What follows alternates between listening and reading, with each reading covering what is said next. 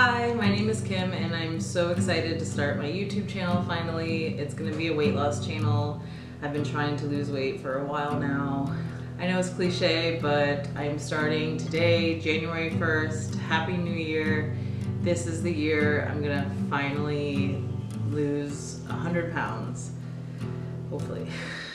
It has been 1 year since I started my weight loss journey. I think it was an accumulation of things that made me believe this was it. This was the year I'd do it.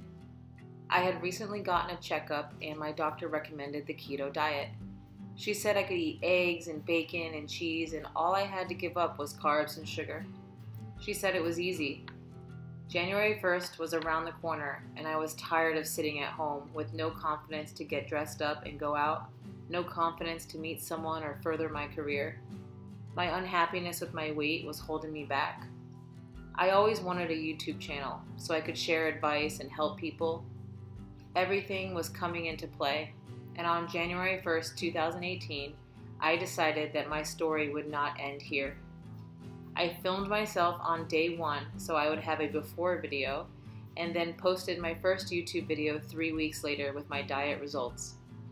Nervous about the comments I'd get, I still posted it, and since then have been surprised by the kindness and support you all have given me. I knew I was losing this weight for me, but then I felt like I wanted to succeed for you too.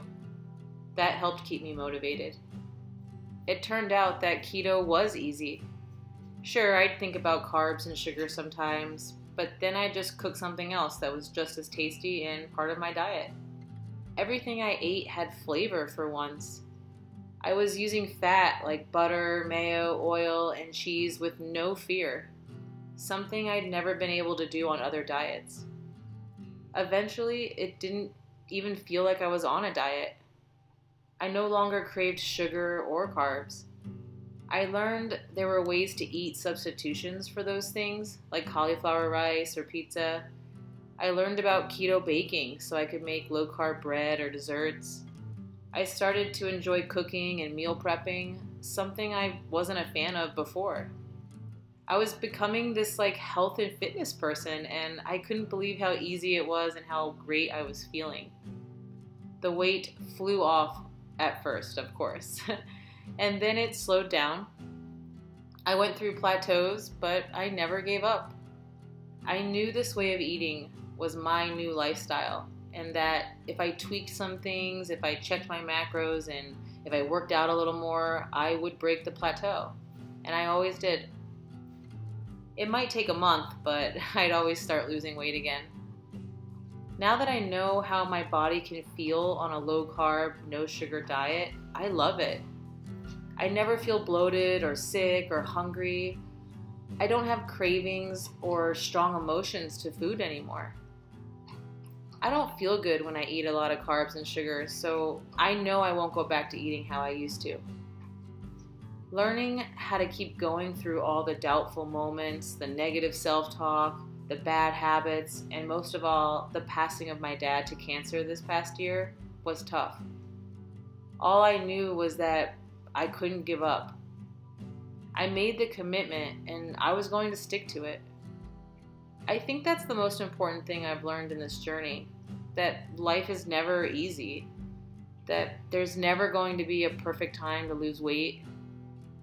Something will always happen to give you doubt.